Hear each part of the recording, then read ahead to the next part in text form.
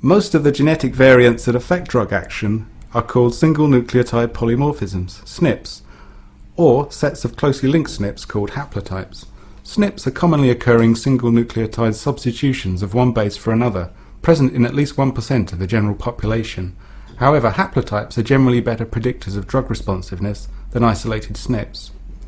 For example, if responsiveness to a particular drug Y is affected by a set of SNPs in gene X, and there are 5 commonly occurring haplotypes, combinations of these SNPs, in a population, then 2 might be associated with good responses, 1 with moderately good responses, and 2 with poor responses. Thus, using real-life illustrations, there are 2 common variants, C or T, at a specific position in the multi-drug transporter gene ABCB1. Most individuals will have the genotype CC, CT, or TT with respect to this SNP, and the CC genotype has been associated with resistance to anti-epileptic drugs.